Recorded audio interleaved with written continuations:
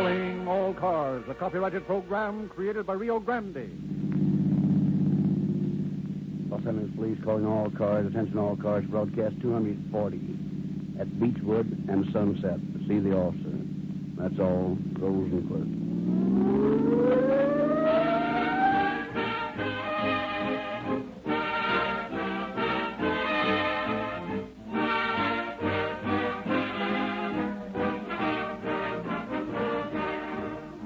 A few days hence, and we shall celebrate the 162nd anniversary of the signing of the Declaration of Independence.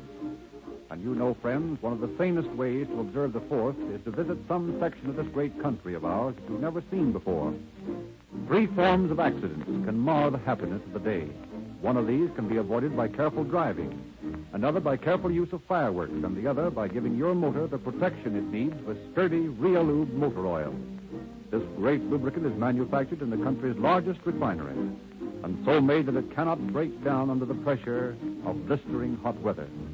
Friends, if you've been experimenting with wishy-washy oils to let your motor down at the least provocation, declare your independence right now, and before you set out on any trip, roll into the red and white Rio Grande station in your neighborhood and declare your allegiance to Realube, the newest and finest motor oil in the West.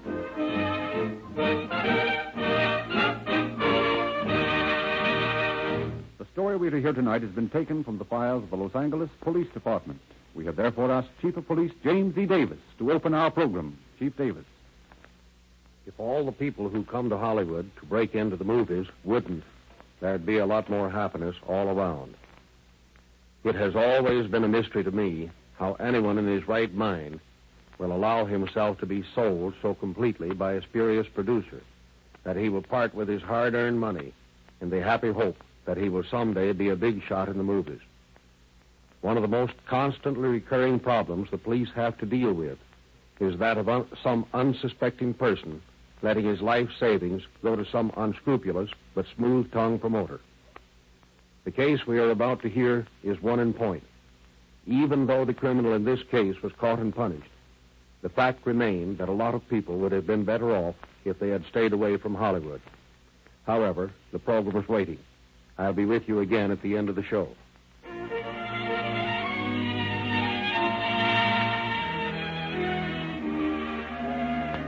In a little bungalow in Hollywood's movie section, a man and a woman have just finished breakfast. He reads the morning paper. Listen, Bob, before you turn to the funny paper, you better look under the want ads for a job. Say, who do you think I am? I can't land a job the week after we arrive in California. Well, no one expects you to, silly. But we ought to be thinking about it. $400 is all there is between us and the poorhouse. I'm not Lou Ayres. I'm Bob James. I can't crash the movies overnight. Neither can you. Well, that's what I've been saying all along. We'll have to take whatever jobs we can get until we can make the studios. Well, that's what I'm hunting for. Let me have some of the paper. Wait a minute. Here, listen to this, will you? I'm listening. Wanted. Assistant director. $45 per week salary. Small investment required. Secured and returnable. Call at Stage 9, Mark Reese Studios, Sunset Boulevard in Beechwood. Assistant director? Gee, that's too good to be true. Why, if you could only land something like that, we'd be all set. Don't forget there'll be 100 others after it. And we don't know what they call a small investment in the movies. Well, I know it, but there's no harm in looking into it. And we better get busy on it right away before the rush starts. I'll get ready and go right out there now. Hey, what'll you tell them if they ask you if you've ever had any experience as a director? I'll leave it to me, kid. I'll bluff my way through somehow. Yes, that's how you got me. Huh? Well, you can tell them you've played stock all through the Middle West and still be telling the truth. Don't forget, I helped direct some of those shows. Besides, they don't want a guy who's had too much experience, or he'd be running the works. They want an assistant director. Yeah, that's right. And once you get in, you can pull wires and get me in the picture. Honey, you talk like I have that job. But one thing's sure, it's only in Hollywood one would stumble on an ad like this. Or an opportunity like this. After all, that's what we came here for. And so did 1,000 of others. Well, I've got a hunch you're going to be the one that's chosen. Oh, cut out the pep talk. And you get shaved and go right over there now, will you?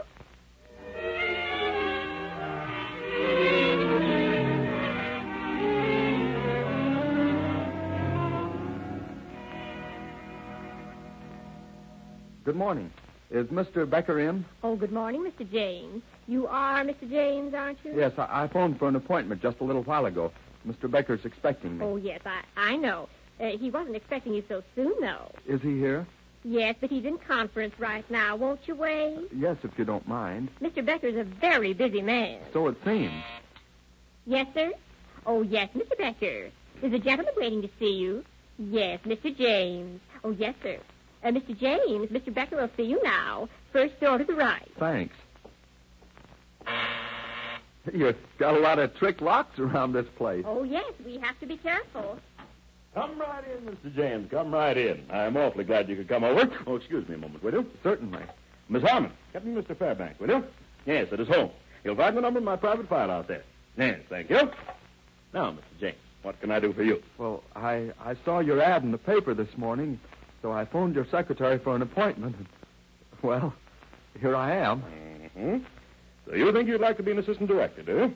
You know anything about the moving picture business? Well, no, sir. That's fine. Then I can train you just the way I want you. I'm looking for a man who can start in here at the modest salary at first and learn the business from the ground up. Here, have a cigar. Thank you. You, say you've had no experience at pictures. No, sir. Most of my work's been in stock in the Middle West. Mm-hmm. And how long have you been in California? Well, just a couple of weeks. I thought I might as well join the mob. Mm-hmm. Nothing ventured, nothing gained. You know how it is. Yes? Oh, fine. Put him on. Fairbank. Hello, Doc. How's the boy? That's good. Oh, how's Mary? Fine. Oh, Doc, I called about the release of Around the World in 80 Minutes. I'm afraid we can't handle it on the basis we discussed. No, I don't feel that $500,000 is enough to guarantee us a profit.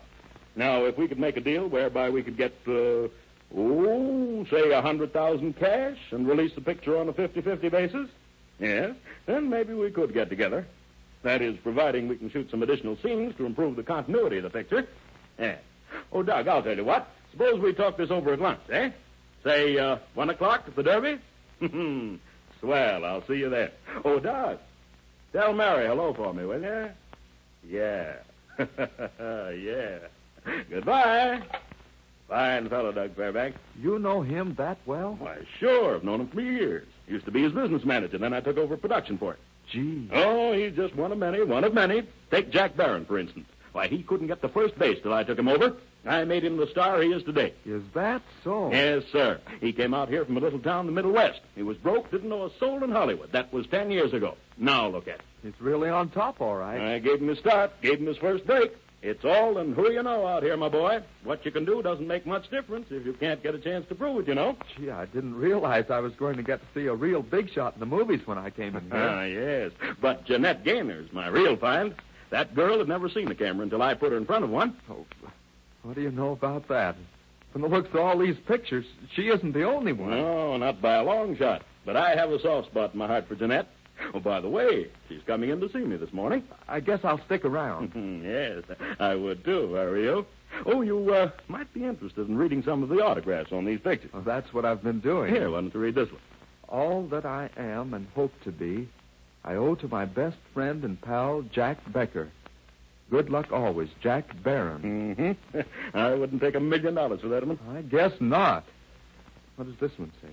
To the ace, Jack Becker, from the deuce, Rex Champion. That's a honey. Just like Rex, the old son of a gun. To my loving brother, Jack, the best brother a girl could ever have. All my love, your sister, Marion. So Marion Dixon's your sister? Wait till I tell my wife. Marion's her favorite actress. Yep, Marion's my kid sister, all right. Used to see her fan mail for just one day. You know, I carried her in my arms the first time that kid was ever on a set. On the old B&E lot, that was. Don't say. She's top now, all right. It's easy to figure how she got there. Yeah, she's got what it takes, too. I could spend a whole day here reading all these swell things they've written about you. That's what everybody who comes in here says. Oh, heading down to business again. We have a large studio here. We're working day and night, and we need another assistant director. I was afraid you'd engaged one by this time. Well, we're not jumping at the first applicant by any means. We know what we want, and we're using this means of making our selection. Oh, yes. So far, I haven't interviewed anyone I can conscientiously recommend for the job. I'd just about give my right eye for this opportunity. I don't know that I've had all the experience you're looking for, but if I had the chance, I know I'd make good. I've always admired folks who have confidence in themselves and scorned those who are overly confident. Mr. Becker, if you'll give me this one chance, well, I could just be your right arm around here.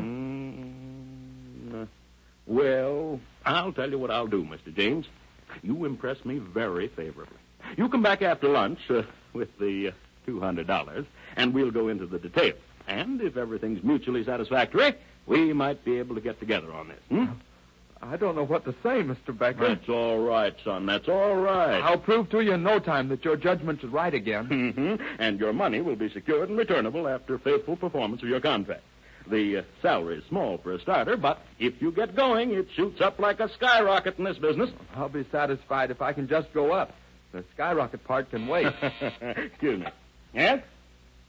Oh, well, tell Mr. Navarro I'll see him in a few minutes. Some kid who thinks he's an actor wants to get into pictures, but he hasn't got what it takes. I can't be wasting my time on him. I'm glad you didn't feel that way about me. Oh, I can tell a winner when I see one, my boy. We'll go places in this racket. Racket? We always refer to the picture business as a racket, just the figure of speech, you know. Oh, yes. Well, I'll see you this afternoon, Bobby, my boy.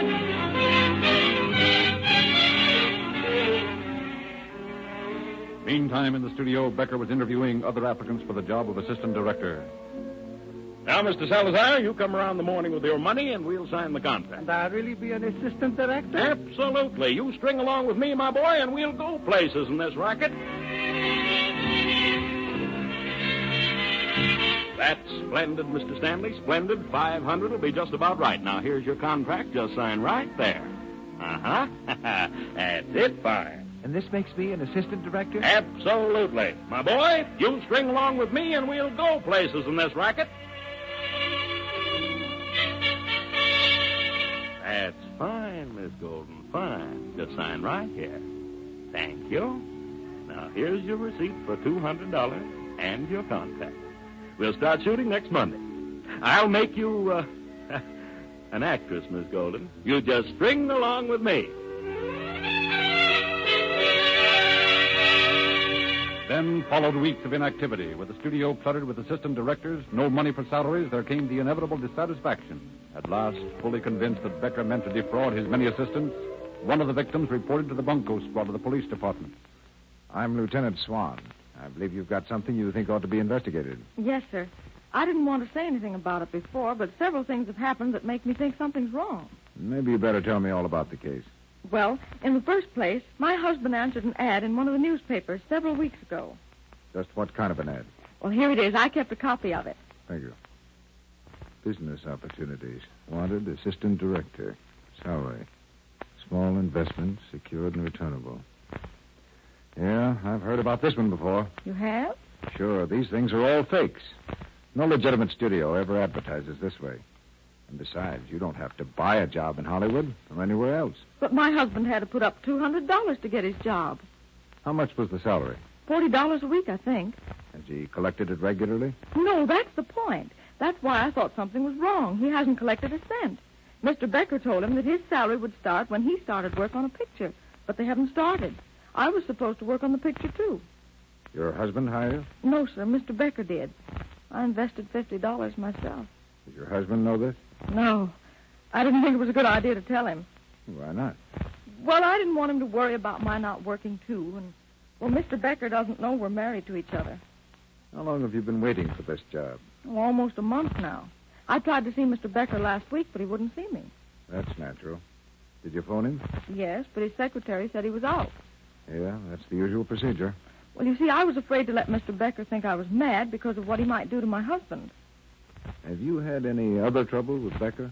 Well, when I went in to see him the first time, he asked me a few questions, and then he tried to get fresh, and I put him in his place, and, well, I never did get in the studio after that, though I did talk to him a time or two on the phone. Do you think there's any chance of getting my money back? About one chance in 50,000. The same thing goes for your husband. Now, you take my advice and tell him all about this. And tell him to start looking for another boss, because the one he's got is going to jail.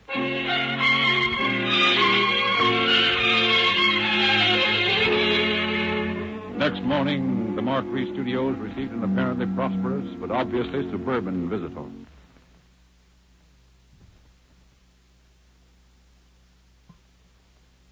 How do you do, ma'am? My name's Swan. I'd like to see the man that runs this place. You mean Mr. Becker? Well, I don't know who he is. It just says see somebody here at this studio. What says that? Well, this here ad. I clipped it out of the paper this morning. Oh, I see. You want to be an assistant director? Well, I don't know about that, but I am looking for a job, and anything will do. You're able to qualify for the job? Well, I haven't had much experience, but I'm willing to learn. No, that wasn't exactly what I meant.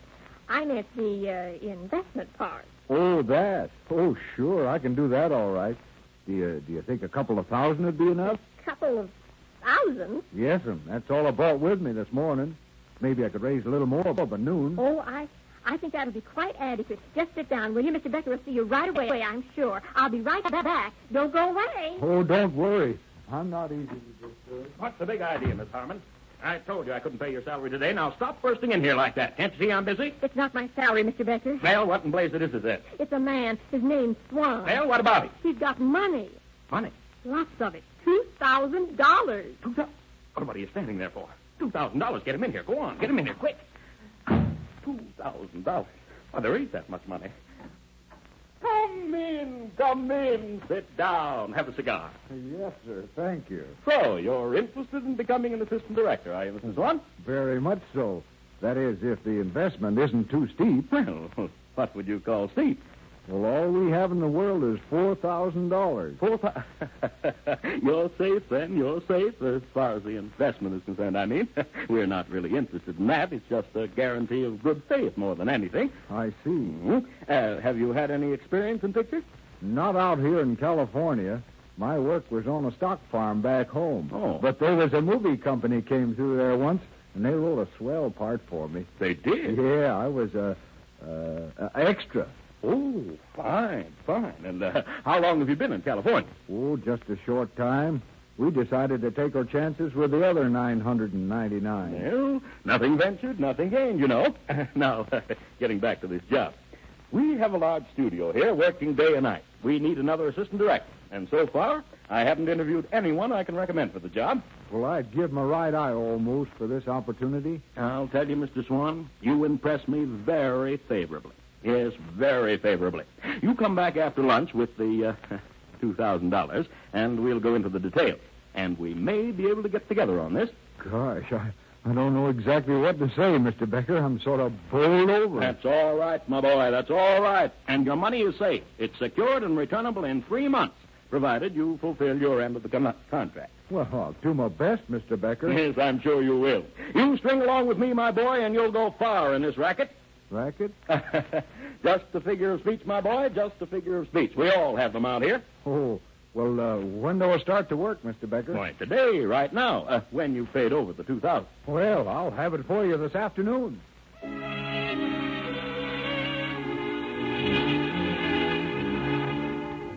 Lieutenant Swan returned to headquarters, reported to his superior officer, and arranged for a certified check for $2,000. Armed with this, he returned to the studio, where preparations had been made to impress the new assistant director. Now you all know what to do. This bird has $2,000 with him, and he's got 2 more where that came from. If I can get my hands on that, we're all out in the open from here on in. Now, he's due here in about 2 minutes, so get on your toes, let him have it for all you're worth. You understand? Okay. Yes? Okay, send them in. Here comes the sucker. Now get set. No, Jack. I will not do it. I will go home. But, Greta, you can't do this to me. Think of what we've done together. Think of the plans I've got for your future, Greta. Future. You talk of my future when my heart is breaking. No, I cannot stand this Hollywood another day. I must go home. I want my Sweden with its fjord. That's Norway, you dope. Dope? Dope. That's all I hear in Hollywood. First this one takes it, then it's somebody else. I can't stand it. I think I go home. Oh, Marlena, you do something with her. What can I do? She won't even speak to me. Every night I meet her at some nightclub, and even then she won't speak to me. That is not true, Marlena. I love you. It is only for the newspapers that we do this. Well, if you ask me, I'd say both of you is loco. Me, I long for the open range, the plain country. Oh, give me a home where where the antelope roam. It's buffaloes, Mr. Maynard. Now, let's stop all this nonsense. Oh, how do you do, Mr. Swan? I didn't see you. Well, I didn't mean to interrupt. No, not at all, not at all. Come right in, come right in. Here you are. You know Miss Garbo, of course. No, I don't believe I do. How do you do? Are you alone? Alone? Oh, yeah, sure. I'm alone. Good. Herr Wischever. Yes. Miss Dietrich, may I present Mr. Swan? He's my new assistant. How do you do? Hiya, ma'am. He's such a nice assistant, Mr. Becker. Yes. Oh, yes. You've been out here long, Miss Dietrich? Why, this is Marlena Dietrich, Mr. Swan. It is? Yeah. Are you interested in pictures, too? I am pictures, Mr. Swan. Oh, you are. I see. I'm sorry. Oh, that's right, nice. Howdy, partner. I'm Ken Maynard. I'm glad to know you. Well, howdy. We're right glad to have you around this here ranch, partner. We've been needing some new blood around here. Just like I told Jack here. What we need on this range is some new blood. Didn't I say that, Jack? That's right, Ken, that's right. You sure did. Well, I've sure seen a lot of your pictures, Mr. Maynard. That's so. Well, I've made a lot. Yes, indeed. As a matter of fact, we're going to start shooting today on a new picture of Ken. It's got music, too, Mr. Swan. We've got an exclusive contract with one of the leading acts on the radio, Jimmy and his saddle pal. Why don't we take Mr. Swan out to the ranch and let him get started with it? Why, that's a capital idea, Ken. Come on, let's all go.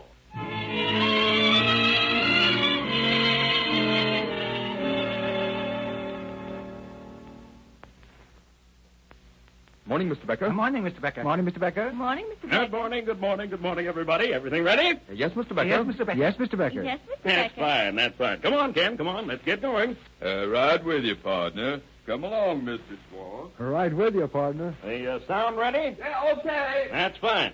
Where are the saddle pals? Anybody seen the saddle pals? Right here, Mr. Becker. Over here, Mr. Becker. Right here, Mr. Becker. Yeah, over here, Mr. Becker. Oh, yes. My, what a splendid group of young men. Mm-hmm. Well, you boys ready? Ready? Yes, sir. Well, where's Charlie? Where's Charlie? Anybody see Mr. Wilkes? Where's Charlie Wilkes? Pull yourself together, Jack. I'm here. What's eating you? Oh, there you are. You are, aren't you? Of course you are. Well, shall we start? Yeah, might as well. Herd 'em in, boss. Oh, that'll be part of your job, Mr. Swan. What will? Well, you're an assistant director, you know. Well, who are all these other fellows? Oh, them? Why, they're assistants, too. Did they put in $2,000, too? Why, no, not quite. They're not such big, investors as you are, Mr. Swan. Oh, yeah, I get it. Now, Bob, take a run down the road and stop traffic when we give you the signal. Places, everybody. I'll explain the scene to you. Ken, you come in from the right. Sit down there on the wagon tongue. Miss Golden, you lean back against the wheel on Ken's lift. You cowboys, drape yourself around the two of them, and when I signal you, you start your song. Got it? Yes, Okay for sound. Okay. Roll on. Beat. Well, partner, we've had a tough day today, but it was worth it. Every doggone maverick in the outfit's done rounded up and branded. Let's celebrate. Let's have a song, man. Okay, Ken. Let's go, fellas.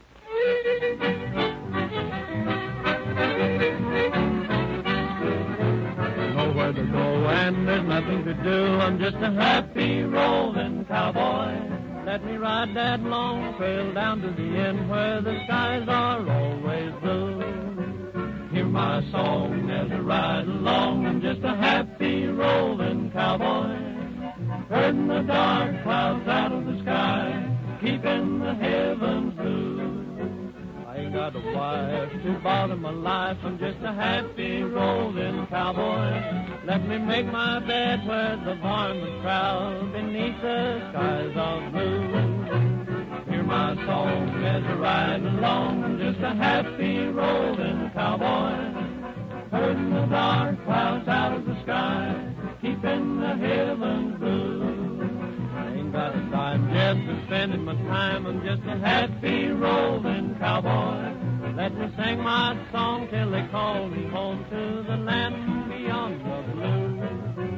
Hear my song as I ride along. I'm just a happy rolling cowboy.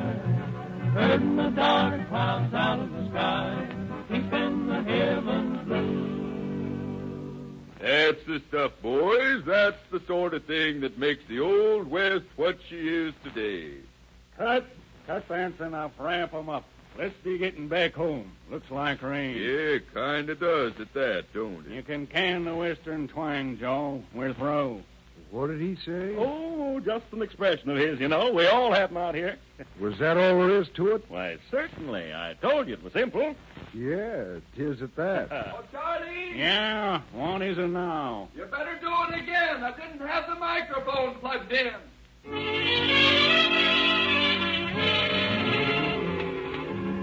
Next morning, as Lieutenant Swan arrives at the studio, still posing as the farm boy, awed by the big city, he walks into the outer office in time to hear a conversation coming through the open door of Becker's office.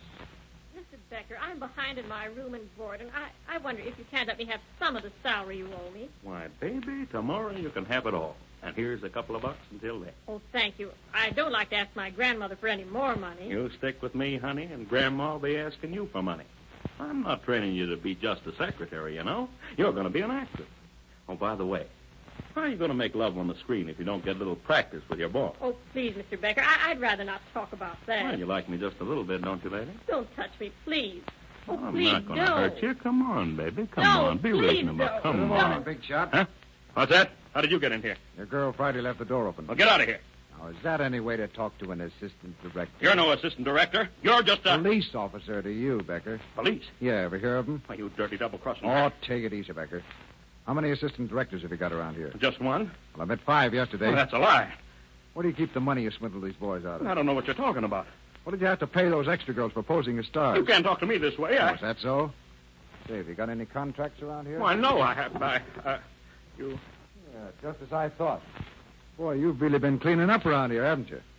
Come along, Becker. You're going to the station. All right, pal, but wait a minute. I haven't had any breakfast. I haven't even shaved yet. That's all right. The state of California is going to feed you for a long time. And where you're going, shaves don't matter. Move.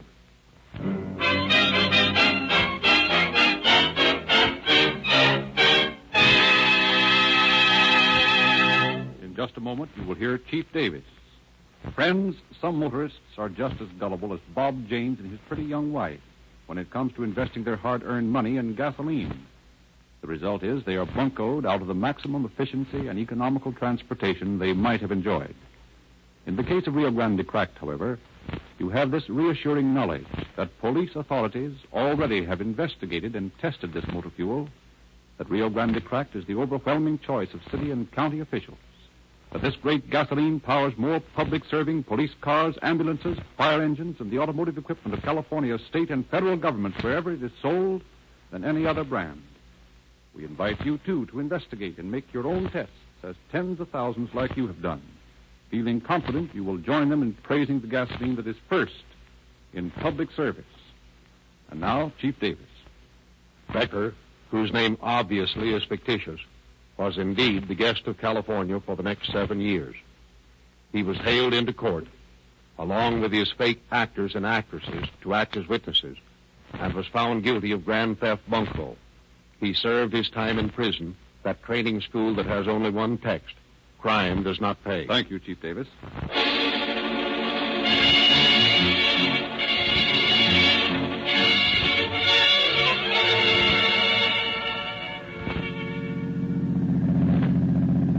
Los Angeles Police calling all cars. Attention all cars. Cancellation broadcast 240 at Sunset and Beechwood. Suspect in this case sent to San Quentin. That's all.